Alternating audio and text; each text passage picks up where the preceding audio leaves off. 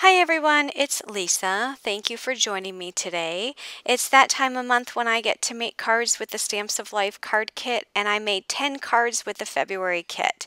Before I get started with this card tutorial, if you're not already a subscriber, please click that subscribe button and turn on your bell notifications so that you'll be notified every time I release a new video. So this is the Stamps of Life February 2021 card kit, and it's called the Take It Easy collection. And as I go through the contents of the box, you'll see that it coordinates with the monthly club set, which is the Dragonflies to Stamp, which has these 2 dragonflies and several sentiments.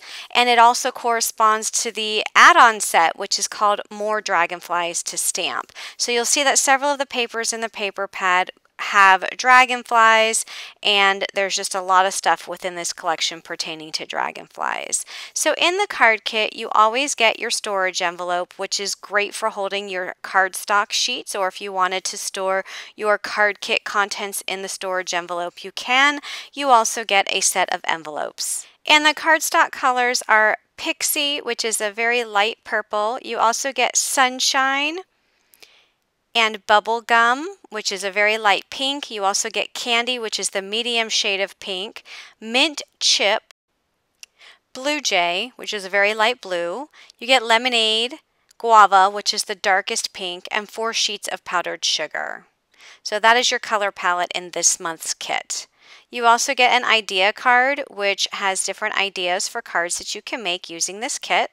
And here's a look at the paper pad. So you can see all the beautiful flowers, and then here are the dragonflies that you can die cut with your shadow dies if you have those dies from the club set for the month.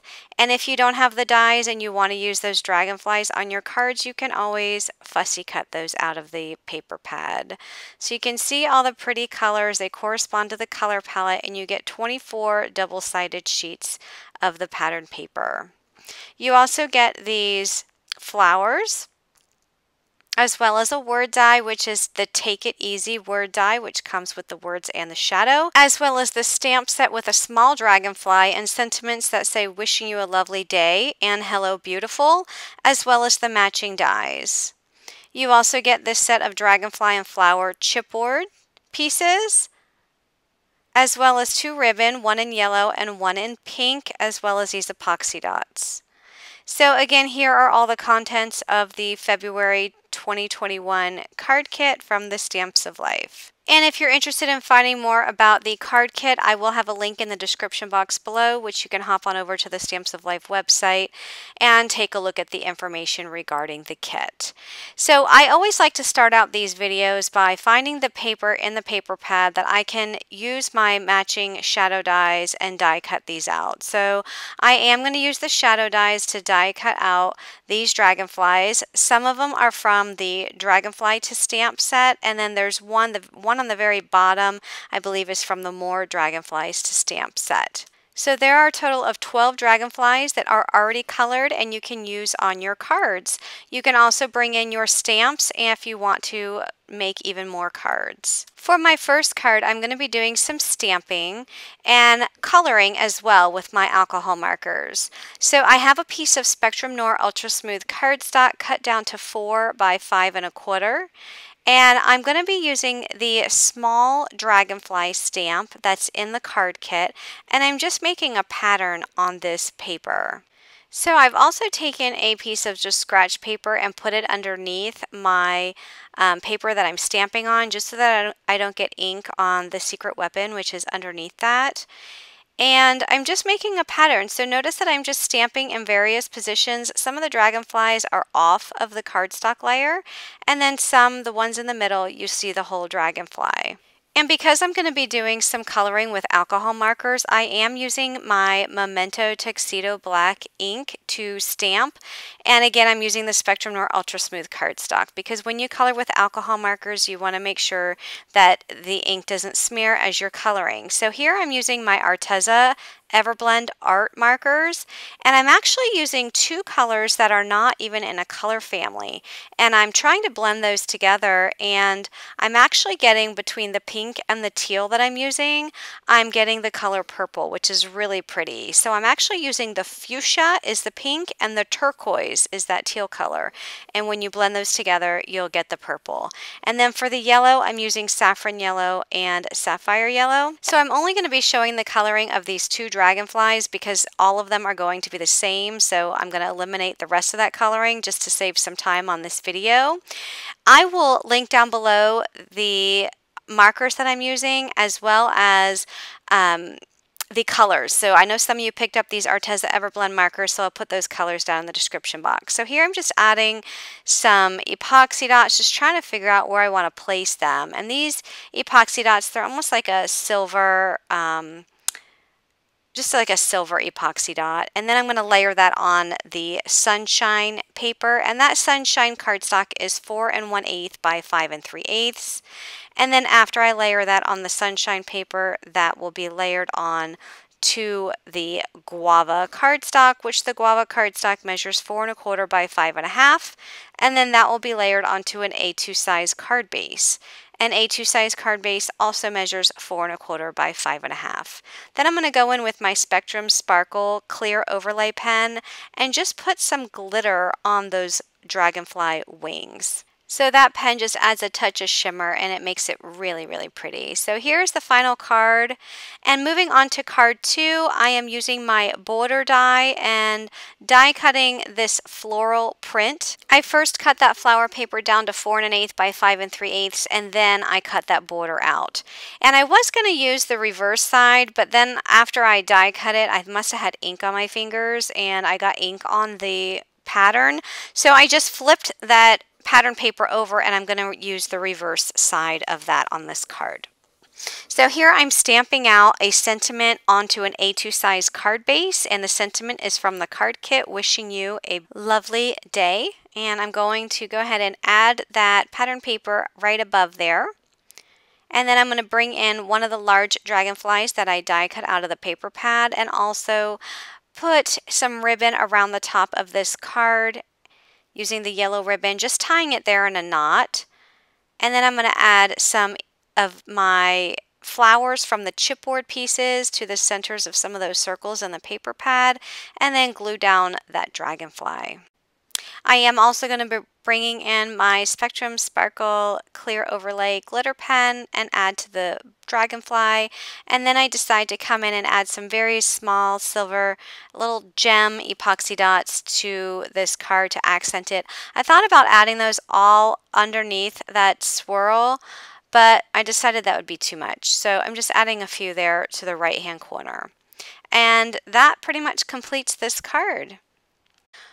And then for my next card, I'm going to be bringing in the jar dies, which is this fun mason jar. It's one of the older sets from the Stamps of Life. And I'm stamping it out on some of the candy cardstock. And I'm just using some cloud ink. I believe it was the cloud ink, which is a light gray. It was either cloud or storm. I'm not sure if it was the lighter or darker. But I stamped it out on the candy cardstock, and then I die cut it out with the smaller jar die. So it's not the shadow die that I use, it's the smaller one that you use for paper piecing. And then once I had that die cut, I'm taking my craft knife and I'm just cutting out the center. So when you die cut that mason jar, it actually leaves a little embossed line around that edge that I'm cutting. So I'm just following along the line and then just cutting out the center. And I thought it would be really cute to make it look like there were dragonflies in the mason jar. So I'm going to be using the dragonfly pattern paper and die cutting that out with the same jar die that I used to cut out the top layering piece.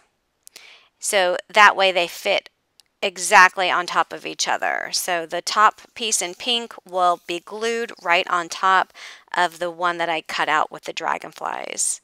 And I think that turned out so cute. So I'm just inking up the edges and you can see all those cute little dragonflies in there. Now I am using the pattern paper with the smaller dragonflies. There is another sheet of pattern paper that has larger dragonflies, but I wanted to be sure that all of those cute little dragonflies showed up in that jar. And then I just stamped out the lid from the stamp set, and then I stamped that onto some cloud cardstock and die cut that out. And then I backed that mason jar up on a shadow layer, which is cut out of the powdered sugar cardstock. So next I die cut this mint chip pattern paper out of a dotted oval die and inked up the edges with the mint chip ink. And I stamped out the sentiment, Hello Beautiful, on some of the powdered sugar cardstock and just cut that down to size with my scissors. If you wanted to use a paper trimmer, you definitely can do that to make sure it's straight, but I just chose to use my scissors. And I am going to ink up the edges of that Hello Beautiful sentiment.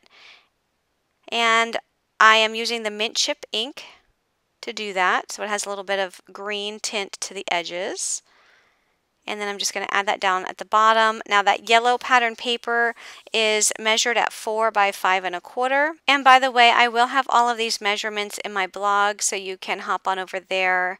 If you want to replicate any of these cards, you'll have the measurements as well as all the additional supplies will be linked there as well. So I am bringing in some of these flowers from the card kit. I did peel off the double-sided adhesive foam that was on the back of these flowers because I wanted to adhere them flat to the mason jar. However, I am going to, after I add glue to the back of the mason jar, I am going to add that one little piece of adhesive foam back to the side of that flower just so that it adheres flat to that oval underneath. I also want to make it look like some of the dragonflies escaped from the mason jar, so I'm taking that same pattern paper and just fussy cutting some of these smaller dragonflies. I did not want to use the larger dragonflies because it wouldn't look right. The size would not be proportional. So I'm using the same size dragonflies by using that same pattern paper that I put in the mason jar. So just fussy cutting a few of those out because I wanted to include some of those on the front of this card. I also made sure to fussy cut 3 different styles of those dragonflies because I did not want all identical dragonflies. So that entire layer is going to go onto a piece of candy cardstock that measures 4 1/8 by 5 3/8. And then that entire layer will go on an A2 size white card base. And that will complete this card. So for my next card, I'm going to be bringing in another older set. This is the Mushrooms to Stamp set, and I'm also bringing in the solids for mushrooms. So I'm stamping out some of my mushrooms in just some black ink. I think I'm using the licorice ink onto some powdered sugar cardstock. That is the outline of the mushrooms, which was from the Mushrooms to Stamp set. And then I'm bringing in the solids for mushrooms, which allows me to stamp out the actual pattern or solid fill for the mushroom. So it allows me not having to color, eliminates a lot of coloring that I don't have to do. The only coloring that I'm doing is just bringing in a yellow marker and just coloring the centers of this mushroom. There is a stamp in that set that you can use to color some of these circles, but I'll show it here in just a minute, and you'll see that the stamp, it's not shaped for the side. So you see the circles that are on the side and on the bottom. There's not one that's just a half oval. So I just decided to go ahead and just color those circles. So here I'm stamping out some smaller mushrooms, as well as putting some fill. Some of the fills have dots, and you can see that yellow fill for the center mushroom has some dots on it, which is really fun. And then I'm just going to use my shadow dies, die cut those out, as well as I'm using some grass that I brought in from the rounded corner step card. I die cut the grass with some mint chip cardstock and just inking up the edges to add some dimension. Now there is a grass die in the mushroom dies, but the grass die is not as wide as this one, and because I'm making this a landscape card, the grass from the mushroom set would not fit lengthwise along the bottom of this card. So that's why I chose to use this die instead. So I'm just adding that there to the bottom. This piece of yellow flowered pattern paper measures 5 by 3 3/4. And I made sure that I left some space there on the left side so I could tuck that mushroom behind the grass, so I didn't put glue all the way at the top of the grass over there on the left. So I'm just creating a cute little scene There's not too much involved with this scene, just a few little mushrooms and some grass and a dragonfly. I used a stitched oval to die cut the sentiment. So I stamp out the sentiment in that oval, and then I realize that oval is a little bit too large, so I come in with a smaller stitched oval and just die cut right over top of that. And then that looks perfect. It's sized perfectly. So go ahead and glue down the rest of those elements to that card front. I am bringing in one of the larger dragonflies to fill up that space, and I'm also bringing in some little pink gems from my stash. And then I'm going to add that layer onto some candy cardstock. The candy cardstock measures 5 3/8 by 4 1/8. And then that goes on an A2 size card base. And I'm also bringing in my Spectrum Noir. It's the Spectrum Sparkle Glitter Pen, just to add some glitter. And that completes this card. For my next card, I'm going to turn this one into a sympathy card. I never seem to have a sympathy card on hand when I need one, so I figured this is a perfect set to make a sympathy card with. So I'm using another stitched oval and stamping out the words "with sympathy." That is from the Sympathy to Stamp set from the Stamps of Life. I used the second largest scalloped rectangle die in the die set to die cut this mint pattern paper, layered that onto a piece of lemonade cardstock that measures 4 1/8 by 5 3/8, and then I die cut 2 of the swirl dies from the card kit out of the powdered sugar and pixie cardstock. I decided to ink up the edges of this sentiment with some pixie ink, and then I realized that the pixie ink did not show up very well, so I switched over to the lemonade ink, which that showed up much better, so I was very pleased with that.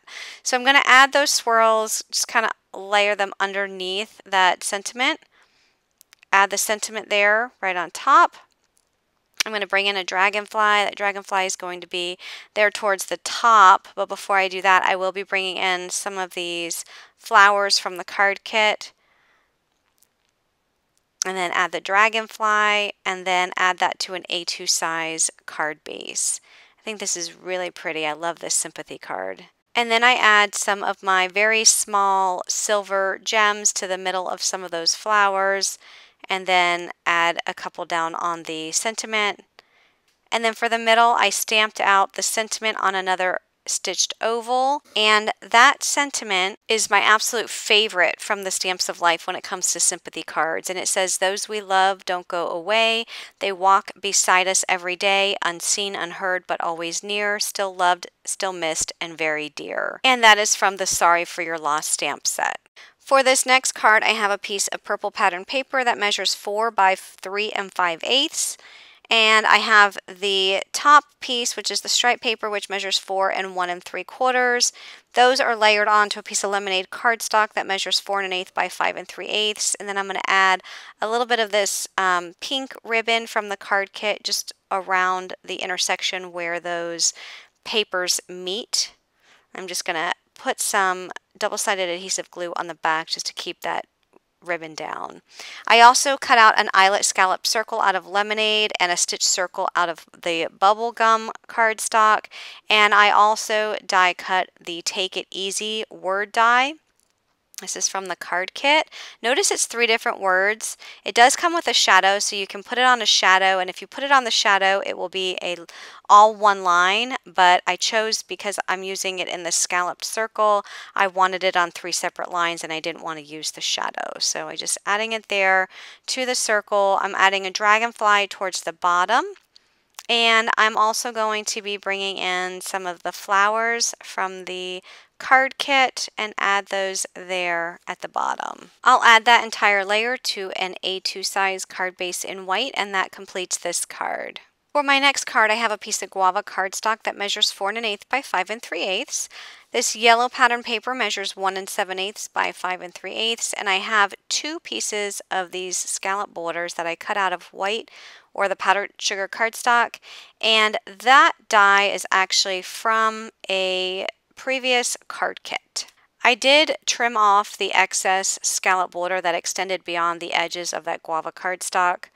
And then I just stamped out the sentiment "Thank You." That sentiment is from the Dragonfly to Stamp set. And then I'm using the chipboard dragonflies to add 3 of them inside of this vertical strip.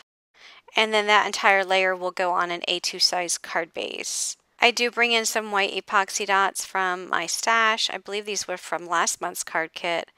And then that completes this card. For my next card, I'm bringing in one of the flowers from the More Love Bugs to Stamp set. And I'm coloring it up with my Arteza Everblend markers. I did stamp these stamps onto some Spectrum Noir Ultra Smooth cardstock, and I stamped them with my Memento Tuxedo Black ink, because that is what I use when I color with alcohol markers so that the ink does not smear when I color. So the colors that I'm using for the purple are the Lilac and the Wisteria Purple. For the pinks, I'm using Cherry Blossom Pink and Aurora Pink. For the blues, I'm using Pale Aqua Blue and Sky Blue. The yellow is Sapphire Yellow and Saffron Yellow. And then for the pinks, Pale Green and Spring Green. I want you to notice for the center where the yellow is of that flower, I did color the whole thing in my lightest color yellow, and then used my darker yellow just to apply a bunch of dots just to add some texture to the center of that flower. And then I'm going to color up some of these dragonflies. I'm just using 2 on this card. And I'm using the same colors from the flower so that everything is uniform, same color purples, same color pinks, and same color yellows. I'm using a white gel pen, just adding a few dots to those dragonflies, just to add some more texture, some more definition, and just some more sparkle, I think, to the dragonflies. So you'll see a closer look here, so you can see what that looks like with the dots. And then I'm going to die cut those out with the matching dies. I'm also using a grass border die from the Borders set, and I die cut that out of the mint chip cardstock. However, I did ink up the edges in the kiwi ink because I wanted a little bit darker since I'm using a lot of pastels in this card. I'm going to glue that grass to the bottom of that blue pattern paper. The blue pattern paper measures 4 5/8 by 3 3/8. So I'm just going to glue that down to the very bottom, and then I'm going to snip off the edges, and I'm also going to make sure that my flower tucks in behind that grass. So make sure that you're able to tuck your flower in behind there and that you don't put glue all the way up at the edge of that grass when you add that grass. So I am creating a cute little scene on the front of this card layer. So I'm going to have the 2 dragonflies there, and then I'm going to stamp out a sentiment. I just want to make sure I have enough room, so I didn't glue down the dragonflies yet, just wanted to make sure I had enough room here and where I wanted to put them. I go ahead and add glue to the back of the dragonfly that's going to be at the top. And notice I did not press it all the way down. I just want to make sure that I'm still going to have enough room there for that stamp. And then I'm going to go ahead and stamp out the wishing you a lovely day. And then I'm going to add the second dragonfly down towards the bottom. And then I'm going to put that layer onto a scalloped rectangle cardstock layer that was cut out of the Lemonade cardstock. And then that entire layer will go on an A2 size card base. I'm going to add a few clear epoxy dots. So I'm adding, you can't barely see them, but they just add a little bit of something without being overpowering because, like I said, they are clear. And then that will complete this card. For my next card, I'm bringing in the Die Grid 2 die set from the Stamps of Life and using some of the scraps that I had left over.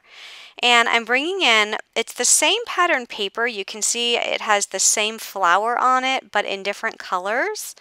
And I'm going to use this grid. It has the 4 rectangles. Sorry that the bottom part is cut off the screen. But I'm just adding some washi tape to keep that paper attached to that grid so that I can run it through the die cut machine. And when that comes out of the die cut machine, I'm just going to take those rectangles out. And then I'm going to take that same die and die cut a piece of the Blue Jay cardstock, which will give me the frame. The middle pieces I don't need, so I can just set those aside if I need that cardstock in the future. So I'm just going to add some glue to the back. I did die cut a dotted rectangle die out of the candy cardstock, and I'm just layering that frame onto that dotted rectangle layer. And then I'm going to piece in all of these rectangles that I cut out of the pattern paper. Before I add that blue one in, I am going to stamp out the sentiment thank you, and then I'll go ahead and add that there to the bottom right.